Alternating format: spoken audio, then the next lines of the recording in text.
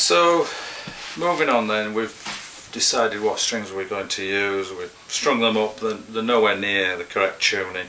When you're starting out, when you're building the guitar, or if you've taken the strings off and the bridge is a floating bridge and it's probably moved, we need to set the bridge position, and this gives us what we call a correct intonation. You might have come across that term. Intonation is basically the ability of the guitar to play the right note in the right position. So it's all to do with scale length, for one thing. The scale length on the guitar is measured from the point that the strings make with the nut here to the point that they make with the bridge or saddle here. That length is known as the scale length. Not too important in our case. Assuming that you've made a guitar, you've already worked out the fret positions of where you want them to be.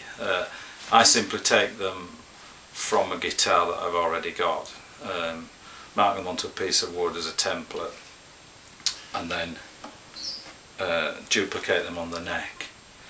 So intonation, as far as we're concerned, is making sure that the note played on the 12th fret is actually an octave higher than the note played on the open string.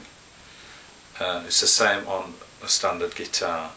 The 12th fret is, or should be, the distance between the nut and the 12th fret should be the same as the distance between the 12th fret and the bridge. If it's not, then the octave note won't play correctly at the 12th fret. It could be down at the 11th or up at 13th. So before we do any tuning, that is the first thing that we need to get right.